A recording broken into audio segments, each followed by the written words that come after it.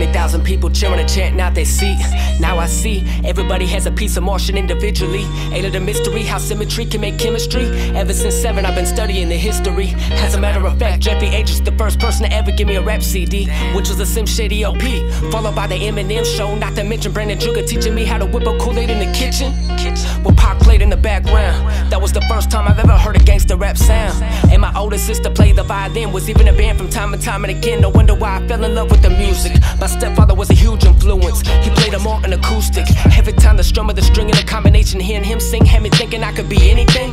So when you're surrounded by rhythm and blues and classical rock, country and even pop, you're probably wondering how I fell into the category of rap and hip-hop. Well, that's a good question, cause all my life I've been waiting to release a story that's been congested. Yo, check it. Let me take you back to 96 when I started to insist that taking over the family sickness. That's when I started to witness violence and alcohol binges, playing in the field with bags of syringes while living next to a crack house.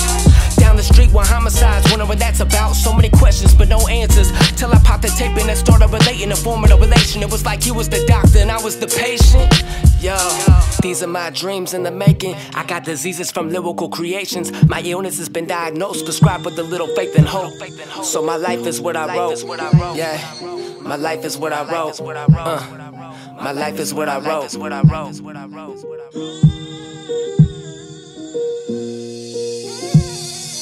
So now I'm trying to contemplate what I say.